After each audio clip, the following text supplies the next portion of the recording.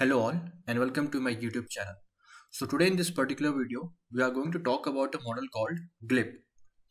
So GLIP is a model that is used for object detection by using text prompts, and it has been developed by Microsoft.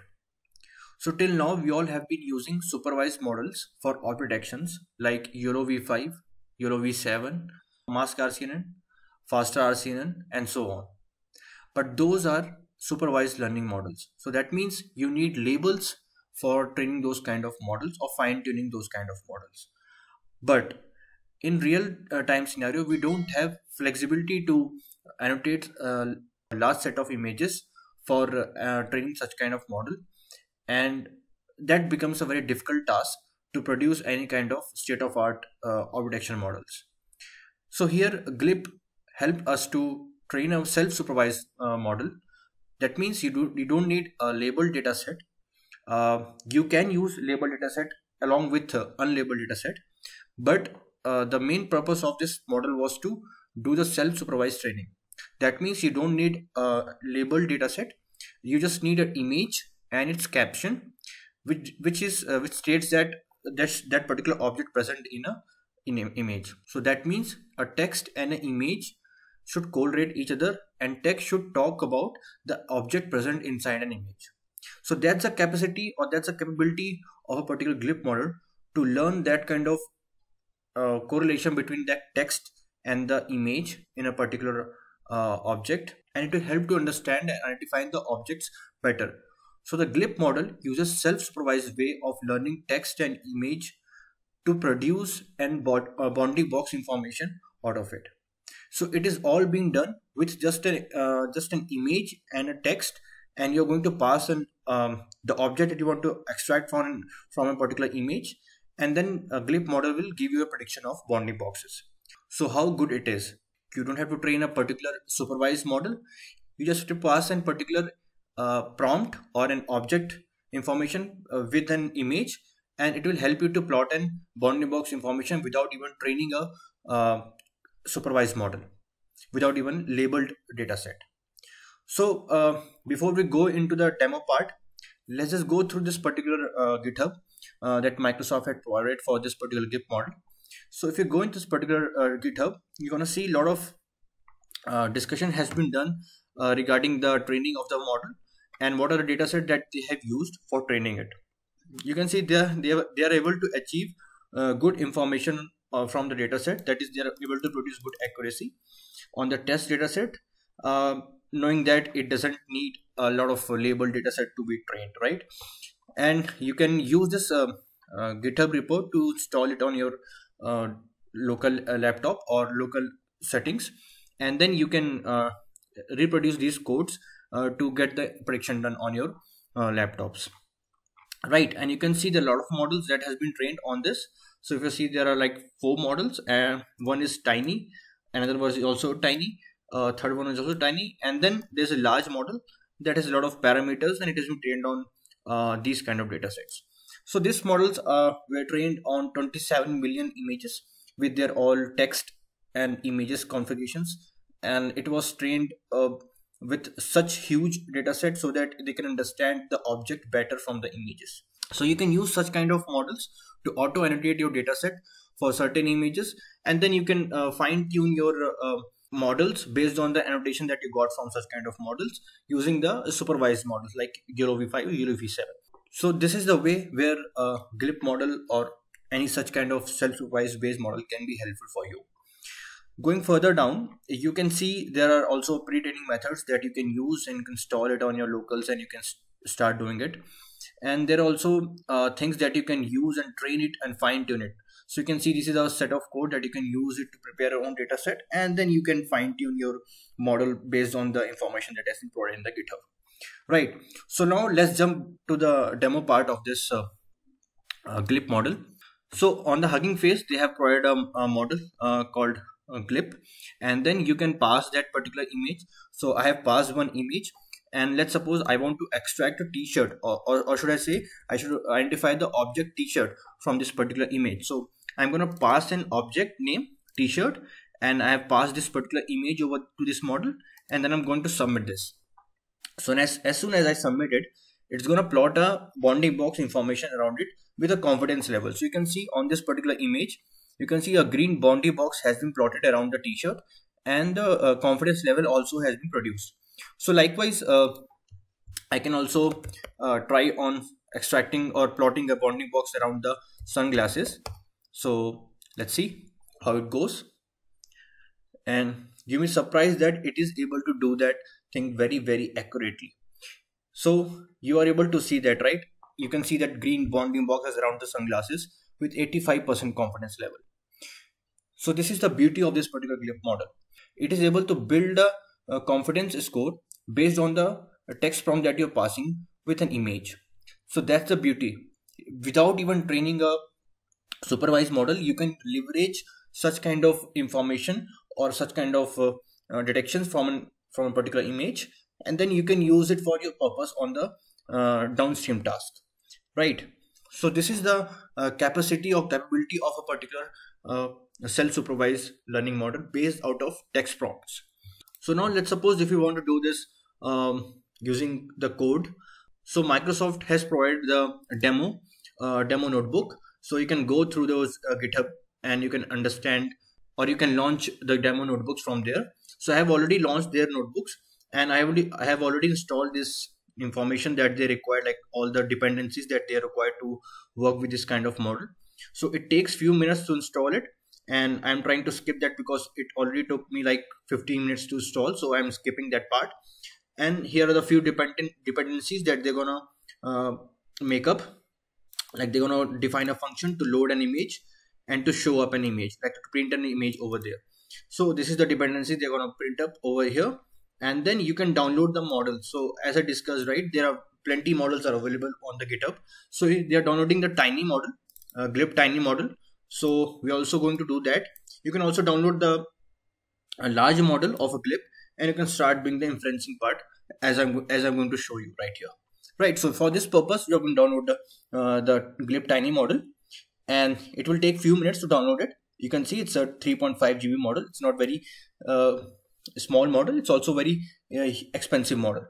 So once the downloading has been done, what you can do is you can import the GLIP demo from their GitHub. So once you install this kind of dependencies, so it's gonna clone the GitHub from their GitHub repository, and you can directly import the GLIP demo from their GitHub, and then you can pass the configuration files that are being given here in this particular code, and then you can pass the minimum size of a particular image, and then you can also pass the confidence threshold. So let's suppose the confidence threshold greater than 70% will be marked, and it will skip all the threshold bounding box below this confidence level, right? So this is the setting that you can pass it, and then you can set up this demo over here. And once this model loading and the demo is prepared, you can start passing your image and also the objects that you want to extract from this particular image. So I'm going to use an image from the dataset. So this is the image that I'm going to use it for the demo. And you can see this is a lot of complicated image. It has a lot of objects in this particular image. So we are going to extract this baubles which are present at the top of the shelf, and we are going to extract these two things, that is the shelf and the baubles that are present at the top. That is, these are toys that are present. So we're going to mark those or annotate those objects that are present over the shelf. So we're going to pass that prompt according to the objects that you want to extract from that particular image, right? So the caption would be, or the text would be, with this particular image is bauble heads on the top of the shell. So this is what we want to extract, the bauble heads on the top of the shell. So what the model will do, it will read this prompts, and it will also load up this image, and then it's gonna help us to mark or detect those objects that we have passed on this particular caption, right? So this is what it's gonna do. So let's just run this and let's see the predictions. That's how it's gonna help us to mark those objects around this particular images, and then also help us to see the confidence level.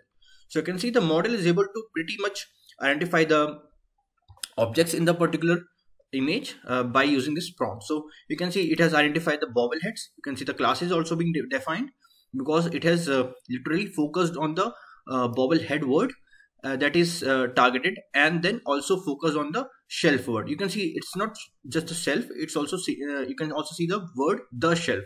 So the class it has identified it as the shelf, and with the confidence information, right? So this is what you can do it. So let's suppose you want to extract this bounding box information, like what are the coordinates and all. Then what you can do is you can just get the top predictions. So once you pass these particular images and caption inside this GLIP demo model that we defined above, so you're gonna get results and the top predictions. So in the top predictions, you're gonna get this get fields, and you have to pass the labels in the get fields. So you're gonna get the labels in the form of the entities that you're looking forward. So if you want to see the top predictions, that is the bounding box information, you can see the bounding box information from this top predictions, and also the entities that the model has looked into.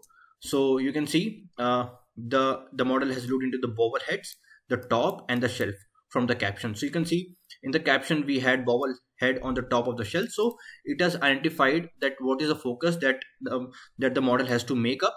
So it has identified the three entities from this particular caption: bobble heads, top, and the shelf. And based out of that, it is able to plot a based out of that context, it is able to plot the bounding box information over the image. So how cool it is to get the annotation for this particular image with the relevant objects that you need, right?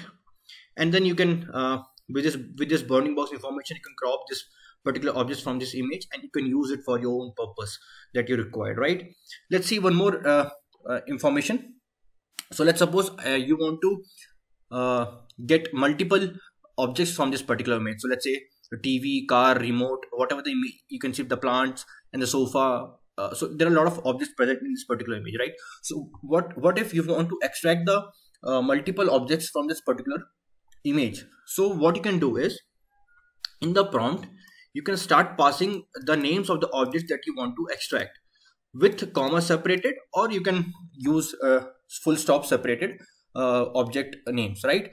So in the caption, you have to pass the information in such a way that these particular object names are separated by the full stop or the comma, and then you can pass the image that you're looking forward and the caption into the model with a confidence level, and then you're gonna print this particular predictions by using the top predictions as I shown you. But let's see how the model is able to detect such kind of objects from this particular image. So you can see the model is able to pretty much get the right things on the right spot from a particular image given the particular information from this text. So you can see there is no sky present in this particular image, so it's not able to detect it. There's no plane, but it is able to detect the remote dog. I think there is also no dog present in the particular image, but you can see it is able to get the remote with a 0.59 confidence level, and it is also able to get a sofa also. And at the top, it is able to identify the person with very less confidence. Obviously, I think it's very wrong, but we can filter out those wrong detection based out of the confidence level, right? So this is the thing. You can do it pretty much by giving a prompt without even training a supervised model like YOLO v5 or YOLO v7. So the main takeaway from this particular video would be to use this kind of GLIP models or self-supervised models to annotate your images, take those annotated images, or train a supervised models like YOLO v5 or YOLO v7. So since if you don't have much of time to annotate your data set, you can use such kind of models. And let's say if you don't have such complex tasks, then you can use GLIP model to annotate objects for easier tasks. So if you want to extract objects from this particular images like IC channels or integrated circuit boards, so I think the model will not be able to produce much good results. But obviously what you can do is you can use these kind of GLIP models to at least get the area or region of interest where you're looking forward over that particular integrated circuit board. And then once you have those kind of images extracted by the GLIP model, then you can use YOLO v5 model or YOLO v7 model to train custom supervised models, right, based out of the annotation what GLIP model has produced. So this is all about this particular video. Hope you like this, and if you like the content, please do subscribe the channel. Thank you.